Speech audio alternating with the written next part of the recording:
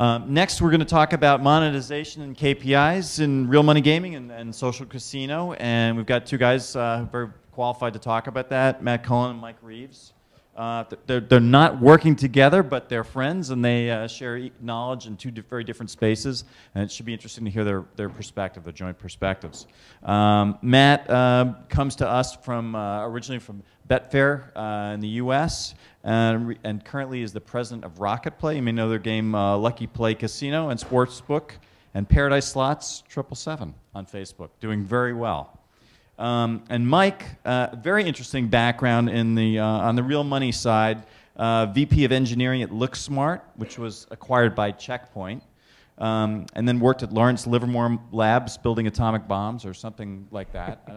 Did you do gambling at Lawrence Livermore Labs? Monte Carlo simulations. Okay, that exploded.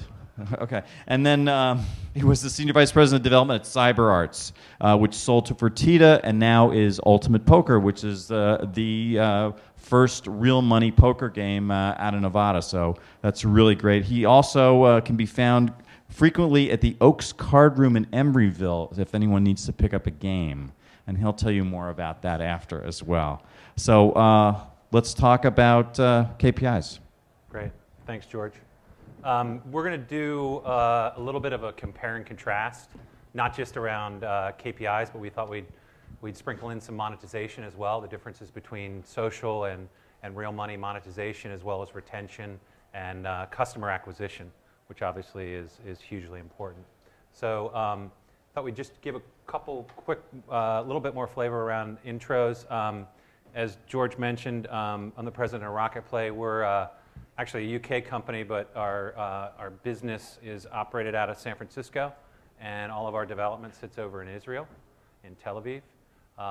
We have 3 games, 1 on Facebook, 2 on mobile platforms, and we're very focused on being and are a social casino and sportsbook operator on those platforms.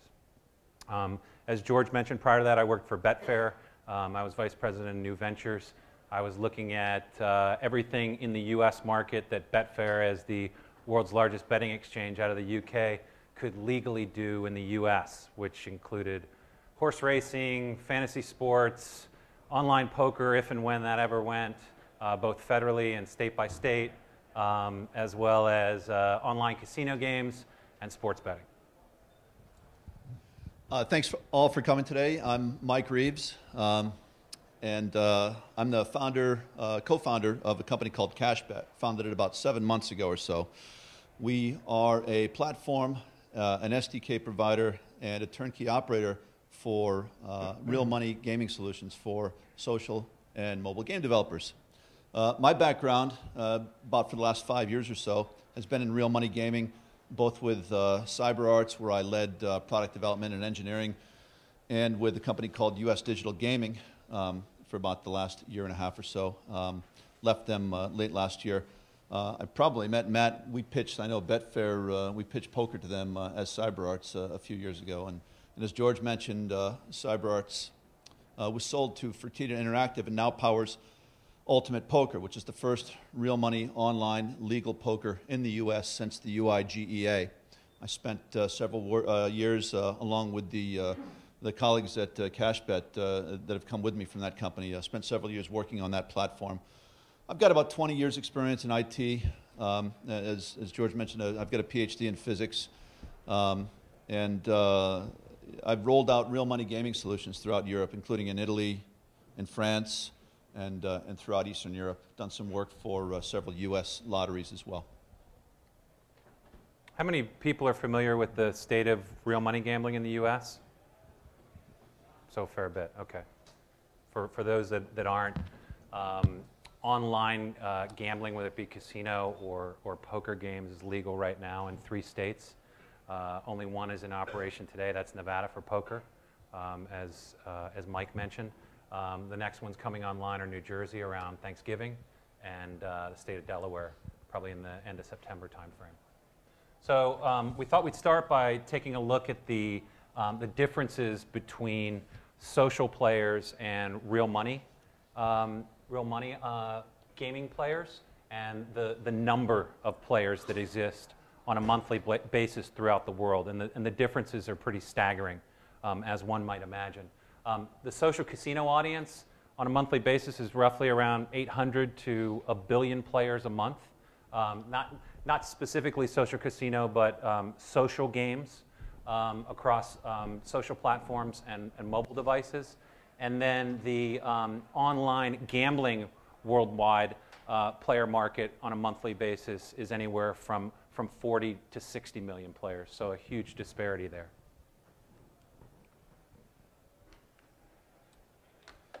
So we want to start out by talking about the acquisition costs of social money versus real money gambling. There's some similarities, there's some differences. Social gaming, on average, you're seeing about a $1 to $7 acquisition cost. It's rising. The mobile market in particular is inefficient. It's immature, and so these costs are going to be, I think, quite variable. For real money gambling, we've got about a $250 to $400 acquisition cost, and that's for a depositing player. That's what we pay for in real money gambling. That market is fairly mature. It's dominated by a couple of large affiliate networks. Net Refer and Income Access are the biggest ones out there. Contrast that with I don't think any big, large, mature mobile affiliate networks exist right now on the social side. SEM, where it's a channel for social, is only a channel for real money gambling in markets where it's regulated. Google doesn't allow any advertising of real money gambling outside of regulated markets such as the UK.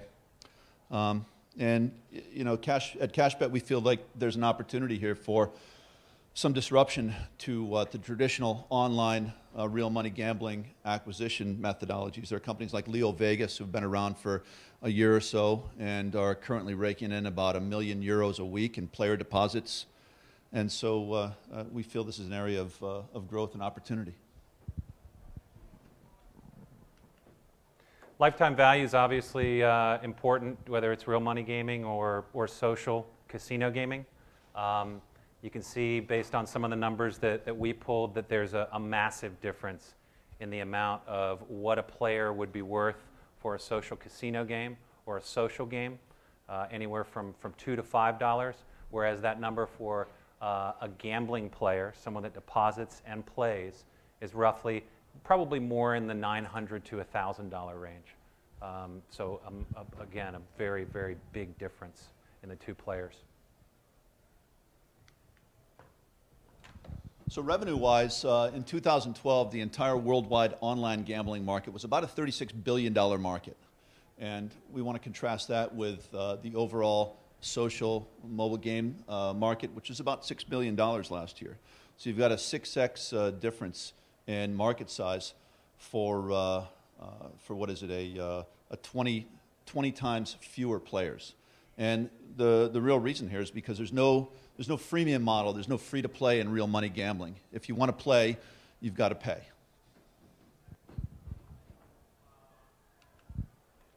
So now we'll drill down to the monetization areas of both social casino as well as real money gaming, and then take a look at the KPIs as well. On the monetization side, as many of you well know, I'm assuming that a lot of us here are social casino operators or looking to get into this space and perhaps have operated other social games, so we have a pretty good sense of what the monetization drivers are already and the KPIs are already, but for the purposes of everyone else, we'll revisit those. So typically for a social casino game, obviously the bulk of your revenue is going to come from in-app purchases. For a casino game, it's going to be currency to play the game, continue the game if you lost everything, or chips, depending on whatever that currency is within the game. Virtual goods are popular as well, and certainly a driver for monetization, depending on the game. We currently, in our games, don't offer any virtual goods, at least not yet. We probably will at some point, but we just haven't prioritized it. Return to player, really, it's not necessarily a form of monetization, but it's an opportunity to really set that pinch within the game. It's that delicate balance of being able to set the economy in such a way so that you can get players to play the game, engage in the game, continue to retain that player to come back and keep playing, and then ultimately get them to a point where you can get them to pull out their wallet and spend some money with you. And it's a very, very delicate balance, as I mentioned. And then there's other stuff like ads and sponsorships, incentivized ads, non-incentivized ads, depending on the platform, which can also drive your revenue significantly.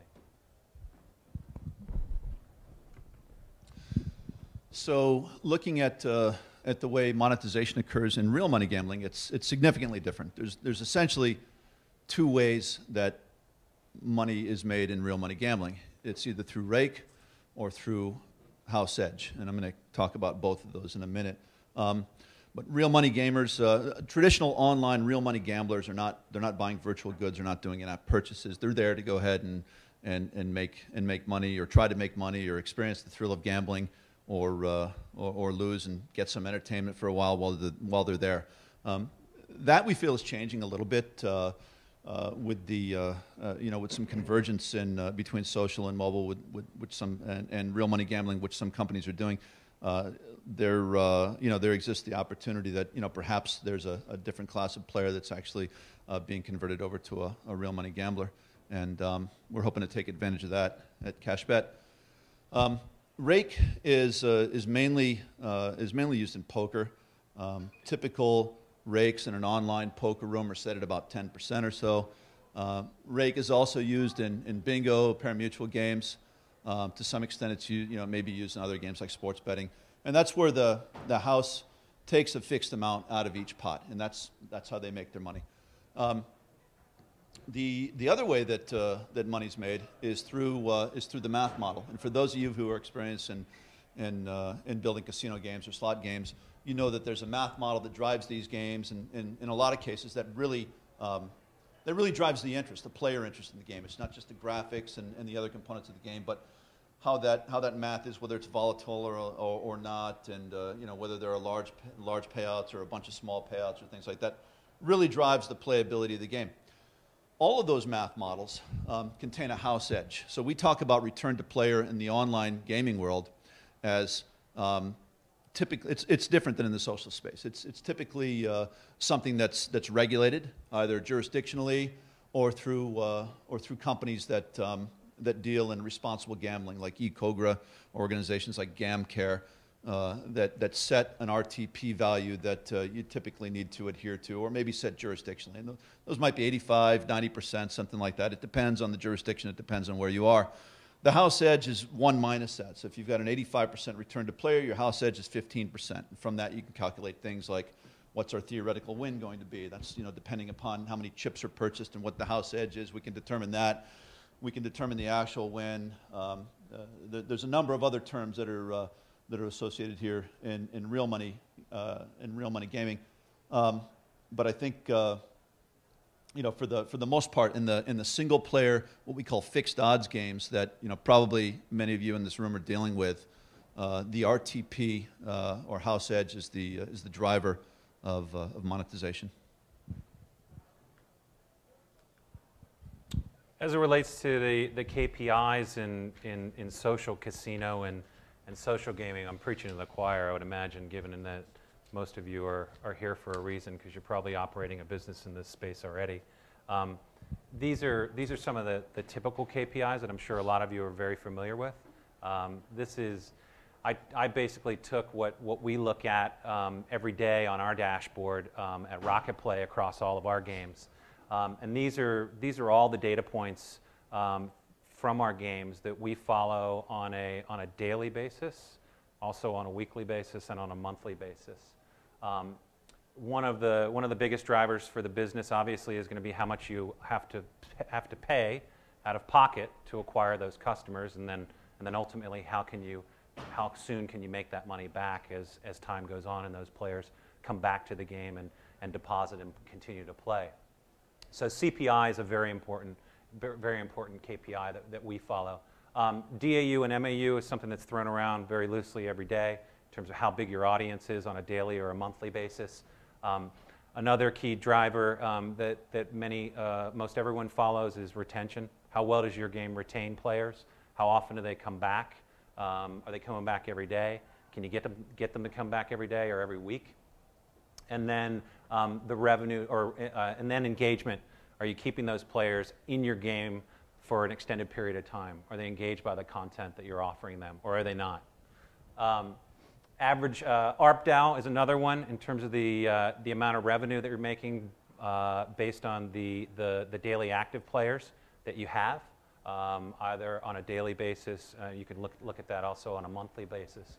And then RTP is also something that we follow very closely, looking at the volatility of our games, particularly in our slots games, and adjusting that volatility really based on the player and the machine that we're offering the different players that come to our game.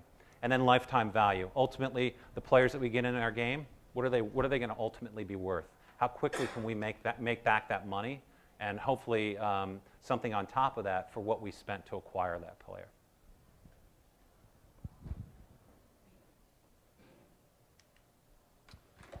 So the KPIs of the real money gaming space are similar, but there are some subtle differences. In the cost per acquisition, Matt talked about the cost per install. And what we look for in real money gambling is the cost to acquire a depositing player.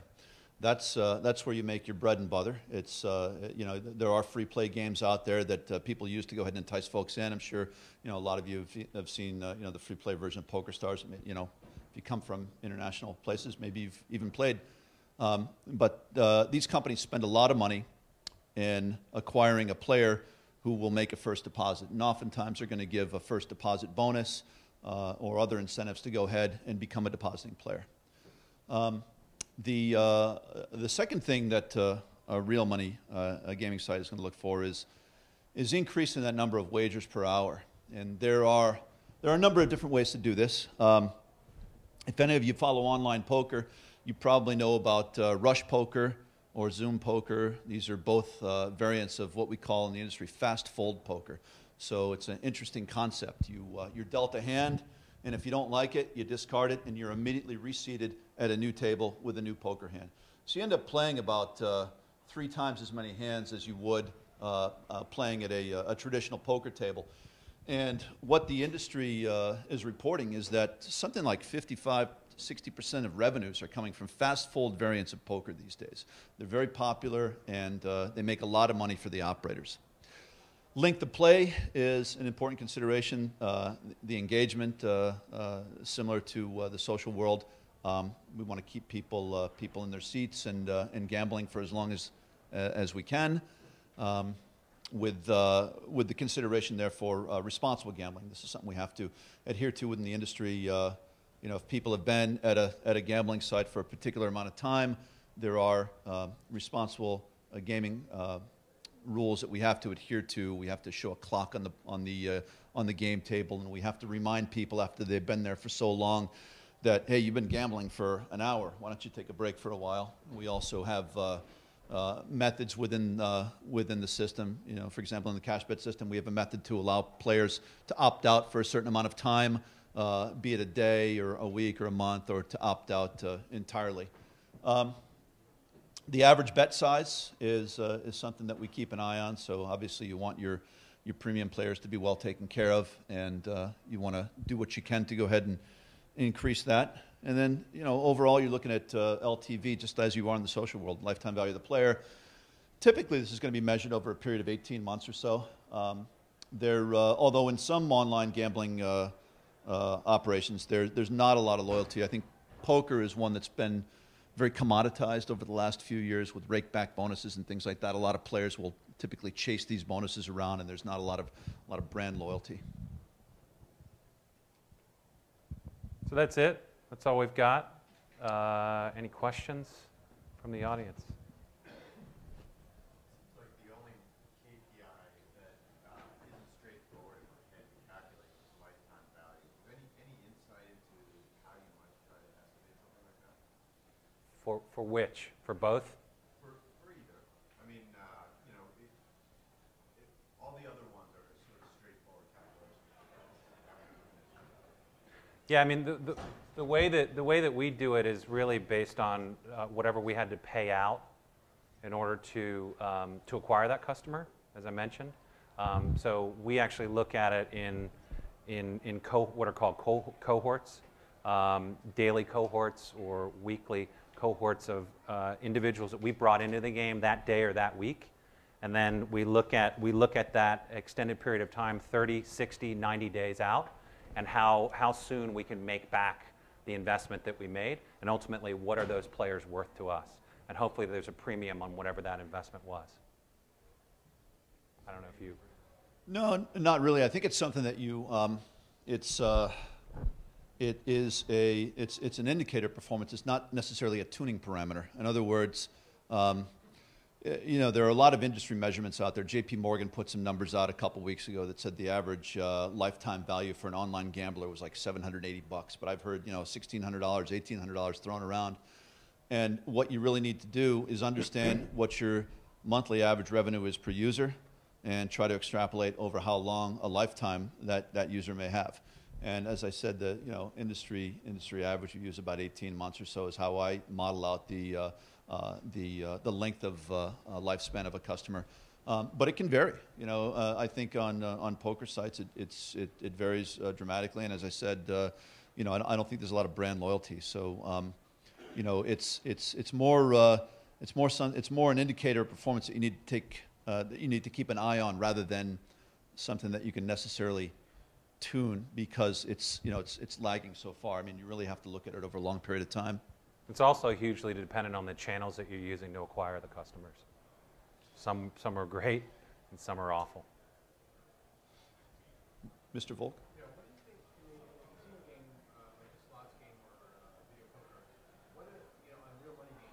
What do the people, players actually care about? What is making their decision to play game A versus plan B? What's driving this? Want me to try this one? For real money? Yeah, for real money. So my opinion is it's two things. It's the graphics and it's the math model, and I think that other than that, you've got sort of tertiary features such as what type of bonus am I getting? You know, if poker, I'm worried about a rakeback bonus. If I'm a depositing player, I'm going to be looking for a sign-on bonus. Exactly. If I want to play on mobile, then I want to have a game that's designed specifically for a mobile device and not something that's been clunkily ported over to something else.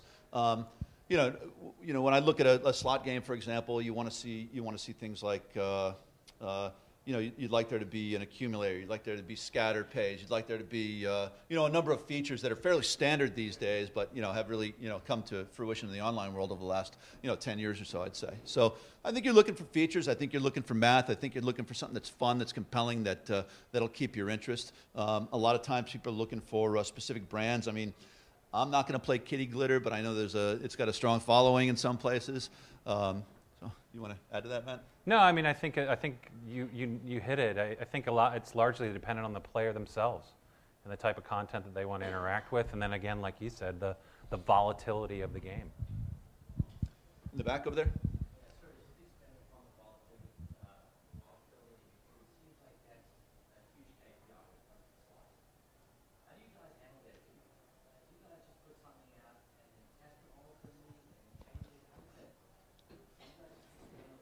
For social or real money? Yes, we do. We put it out and we test it.